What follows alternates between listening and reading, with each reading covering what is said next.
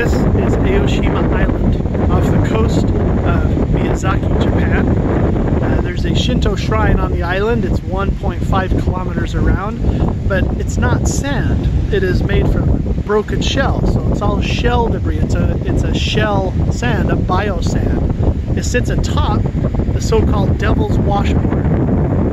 So the Devil's Washboard was created about 24 million years ago under the ocean, a mix of sandstone and mudstone, hard compressed over time, and the more resistant sandstone are the layers that we can see that kind of angle up in this image, and the mudstone are the layers between. They're more susceptible to decay.